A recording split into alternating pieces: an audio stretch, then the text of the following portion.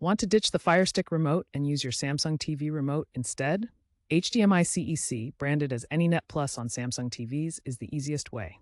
First, plug your Firestick into any HDMI port on your Samsung TV. Make sure you're using the HDMI ARC port for audio integration if needed. This port, labeled ARC, allows for better audio return and compatibility. Then, navigate to your TV's settings menu, typically under General, then External Device Manager. Find AnyNet Plus HDMI-CEC and make sure it's enabled.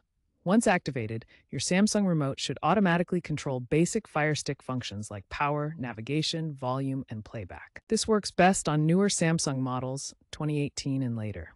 Firmware updates on your Samsung TV ensure the best compatibility with the Fire TV OS. This is the easiest cable-free option.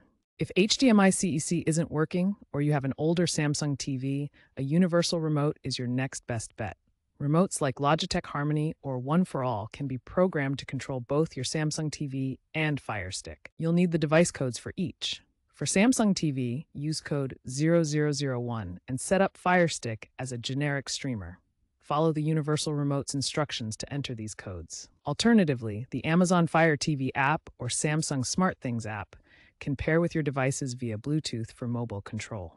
The trend is shifting towards AI-enhanced smart home integrations, such as using voice commands through Bixby or Alexa to control both devices with one command. Remember to keep your devices updated to resolve minor bugs or compatibility issues.